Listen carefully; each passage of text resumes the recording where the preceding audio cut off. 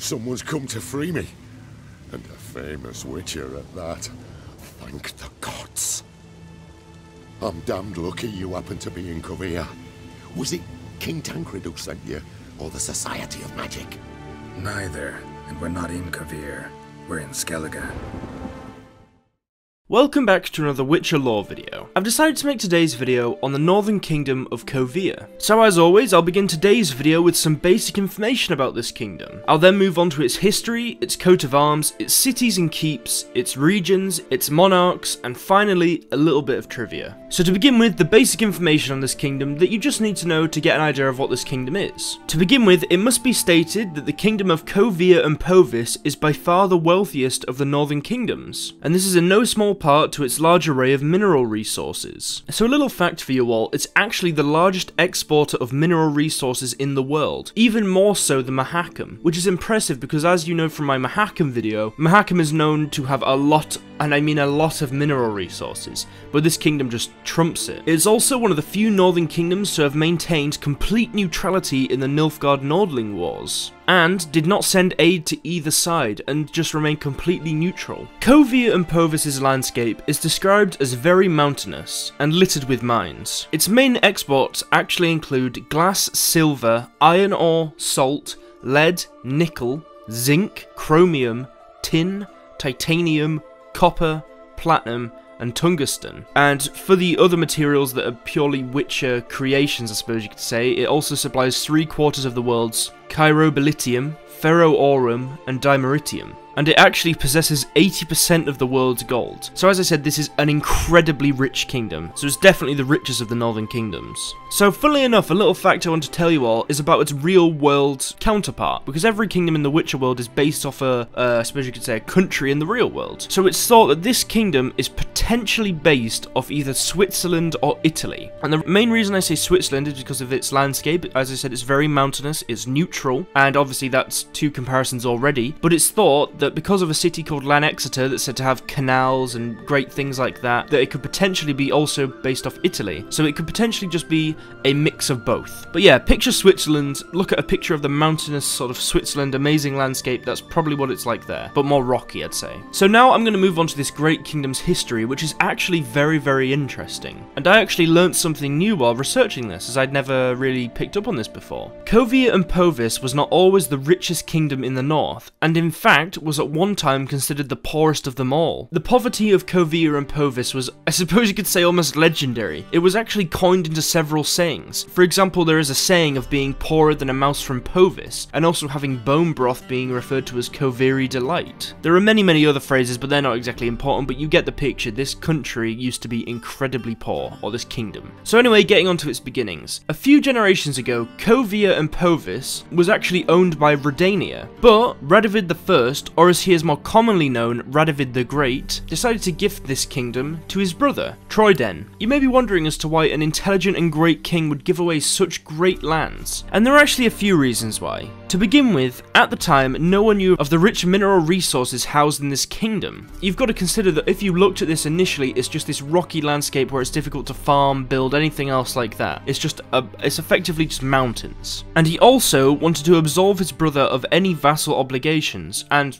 you know, simply keep him out of sight, as he wanted to have all the power, I suppose you could say, because brothers of kings do have a little bit of power, but he wanted it all, so he gave his brother this land, his own country. So the gift of this rocky hell was clearly meant as an insult to his brother, but sensing the opportunity, Troyden willingly accepted it. I suppose you might want to say that because it's his king, he was kind of obliged to accept it as well. So after only a short while, time proved that Radovid I had made a grave error, as stored away under the lifeless rocky landscape was enormous deposits of vast mineral resources, and also rock salt. This sudden realization caused mills, forges, and workshops to almost blink into existence, and soon after, Kovir went from rags to riches. So anyway, a few generations passed, and King Radovid III decided to correct his ancestors' mistakes. He initially began by making an offer to the kingdom of Kovir and Povis, hoping to change the contract Radovid the Great had laid out. But obviously the kingdom refused. Seeing that the only way to reclaim their lost land was to go to war, Radovid III called upon its age-old ally of Kedwen to reclaim the kingdom. But Kovir and Povis had expected this, and used their vast amounts of gold to hire the best mercenary armies known to man, and the invaders suffered a staggering defeat. After this short war, war, Radovid III was forced to sign a pact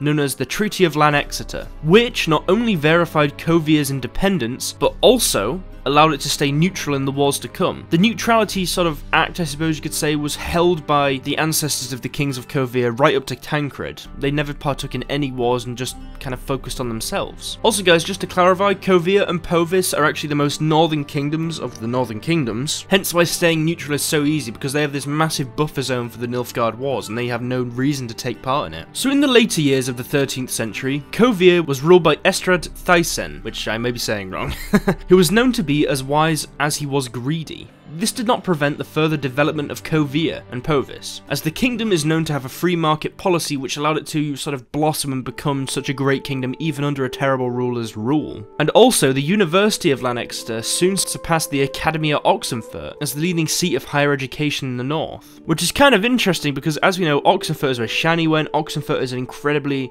prestigious academy, it's always mentioned in the books, but the academy in Lanexeter is widely believed to be even more so. And considering what the kingdom used to be, also, the Koviri metallurgists compete with whatever the best of Mahakam can offer. And that basically, what I'm saying by that is that Kovir and Mahakam are kind of at a competition to see who can make the best things, and Kovir can actually compete with the dwarves and the gnomes. Obviously the gnomes are far more advanced, but they don't really sell that to normal people, I suppose. So it's safe to say that this kingdom is a force to be reckoned with. So now for the end of today's video, I'm going to list a few more things that I mentioned at the start of the video. So to begin with, the Koviri coat of arms. So if you look at the Koviri coat of arms, it has actually gone through a few changes over the years, but it's currently a white closed gauntlet on a red field, and this is due to the current monarchy there, or the current rulers. So its cities and keeps consist of Aid Gwynvale, Lanexeter, Pontvanis, Rack Verilyn, Tridam. And you probably have heard of a few of those. I think the most notable are probably Lanexeter and Tridam. So the regions that this kingdom controls obviously include Kovir and Povis, but also Talgar, Narok, and Velhad. And Talgar, Narok, and Velhad are actually vassal duchies of this country. So it's similar to how Temeria owns Mahakam.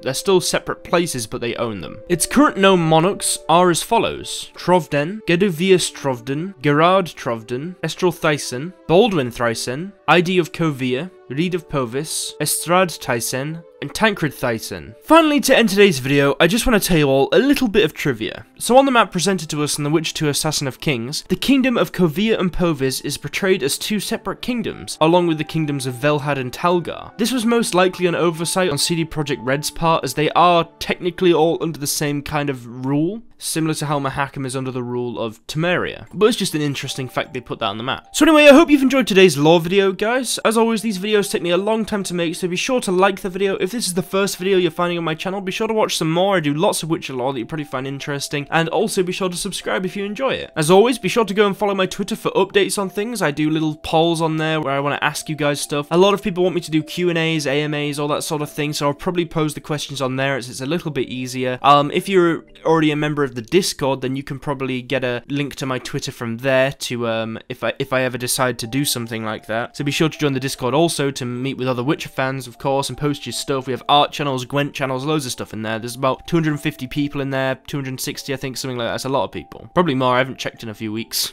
So also, of course, be sure to go and follow my Twitch as I stream games on there whenever I can. I'll probably stream on there tomorrow as I have a little more time tomorrow, and I'd love to play some games on there for you. Also, one thing I wanted to announce is that soon, I'm not sure when, I want to do a new gameplay series, as there's a game that I've been wanting to play and I thought I may as well record it while I play it. And that game is the Batman Arkham series. I've played through it once before and I really enjoyed it, and I think if I played it again, I would love to do that on the channel. I'm not sure how that would fit into the schedule. I'd have to work it out somehow. Maybe I could alternate between Witcher parts and that. That might be interesting for you guys, but we'll see. I mean, I won't do it for a while. I'll have to at least finish The Witcher 1 by the time I start that. I also want to do Bioshock at some point, but I feel like I'll save that for a bit. And as always, a big thank to the Patreon pledges. I got 2 new Patrons recently and had to add another page to the whole Patreon end scene thing, the end credit bit. And honestly, guys, I think if it ever gets to something like, I don't know, 100 patrons or 50 whatever patrons, I may have to up the rewards from maybe $1 to, I don't know, $3, $2, because I don't want the entire video, as I said, to be end credits.